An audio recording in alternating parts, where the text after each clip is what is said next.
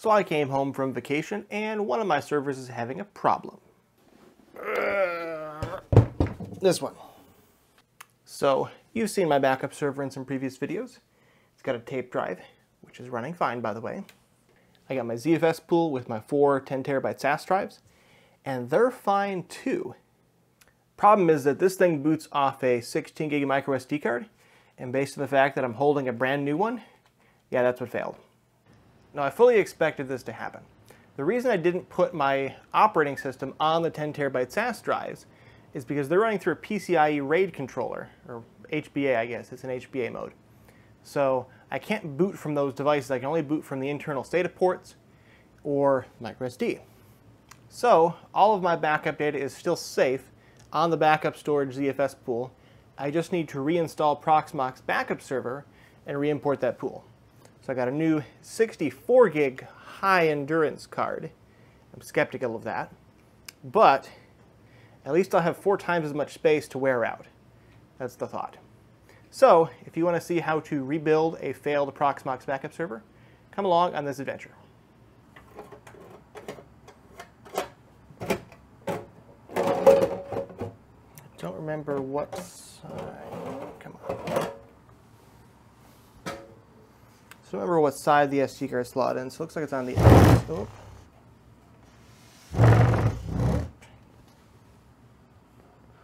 So here we got to look at the inside. So here's my LSI SAS card. This is the 4i, 4e. So I have 4 internal, 4 external. I got the internal USB, the internal SATA, and the internal micro SD. It just pops right out. Here's what I had before. Here's what I had before, some little SanDisk card. That's what I bought now because it was low cost, 64 gig, high endurance. So we'll just pop that guy right in there. We're all done. So now I'm going to run through the Proxmox Backup Server installation process on the new SD card just to have an install. Then once I have that install, I'll show you how I set up the existing storage, things like that. So I got Proxmox Backup Server installed on the SD card. Now we're going to go through everything I do to reconfigure it. And the first step in that is getting my Z pool back online. So here on Z pool status, there's no pools available. They do exist though, it just didn't get exported cleanly, so I need to import it. I think it's called backup, so let's try to import that, and we're going to force it. So now if we Z pool status again, so the backup pool is online. We have a RAID Z1 and we have our mirror. So a ZFS list, you can see I've got my 2 data sets here. So I got mount data store backup and the logs. So previously I moved my logs directory from the Proxmox Backup Server from var log to the ZFS pool. And that was to reduce wear writing on the micro SD card. So we'll have to do that again.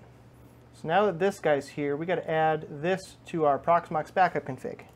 So here are the config files for Proxmox Backup, and there's actually no datastore.config yet because I don't have any data stores. So I'm going to create one.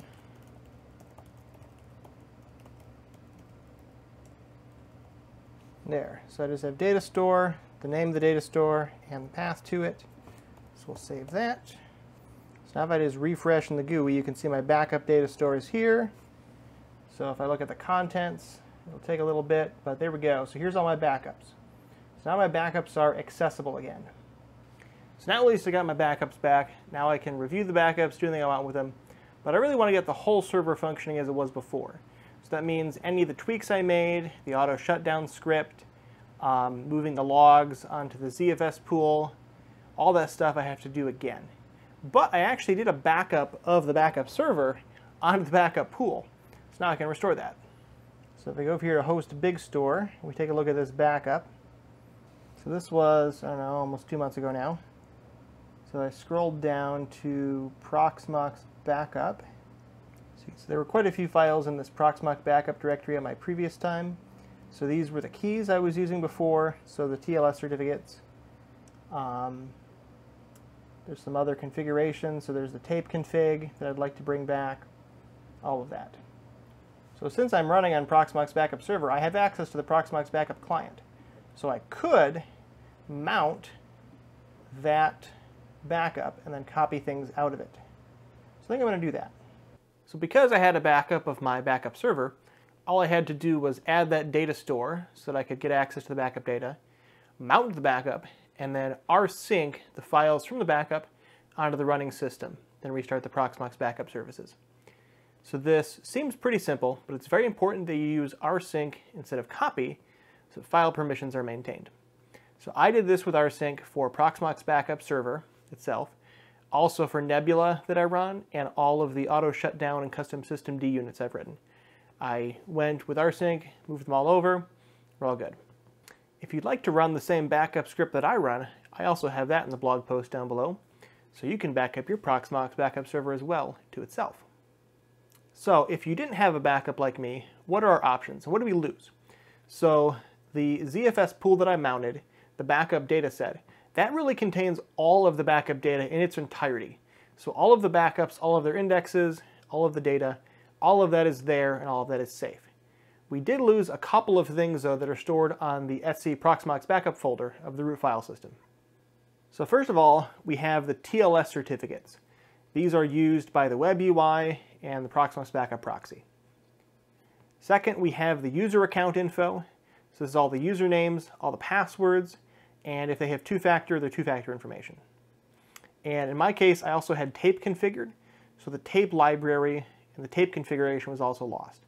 But again, this is a configuration of the tape drives and things like that, not the actual data. So if I had the tape, I could create a new drive in the system and restore the tape backup because the entirety of the data is on the tape.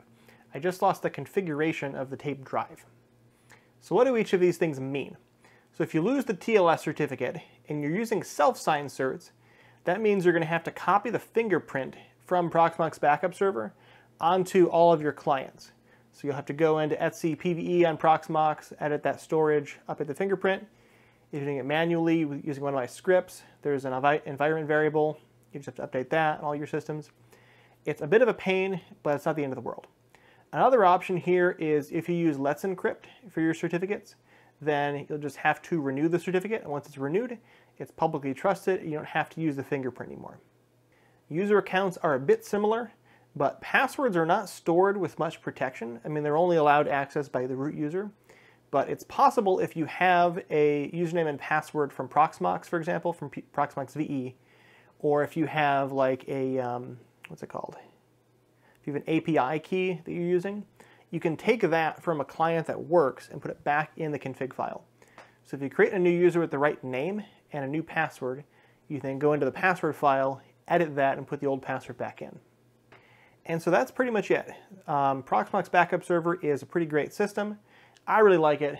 My system's back up and running, so now I can go back to doing dangerous things in my home lab without worrying about data loss. So I've got some things coming up that I really needed this backup server to be working correctly for. I'm going to replace Home Assistant. I'm going to probably move my NAS. Got some new hard drives coming in, so if you want to see that, stay tuned. I have a Ko-fi link down below if you're interested in tipping me, if you found this useful. I have a Discord server too if you want to chat with me. And as always, I'll see you guys in the next adventure.